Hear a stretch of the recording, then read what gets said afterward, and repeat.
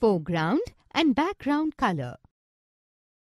Foreground means the color that is in front.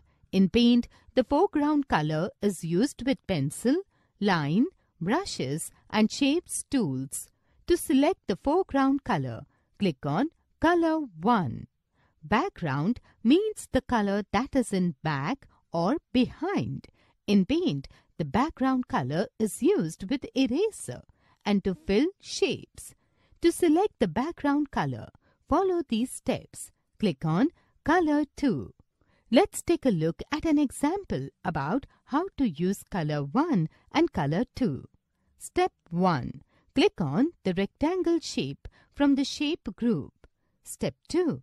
Click on the type of fill you want. For example, solid color.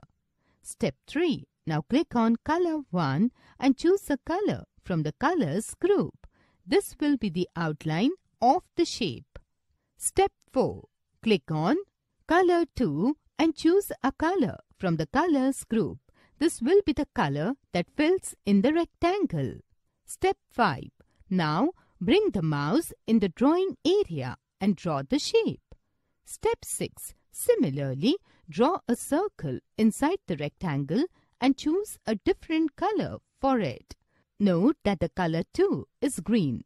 If you select the eraser tool, it will now erase with green color.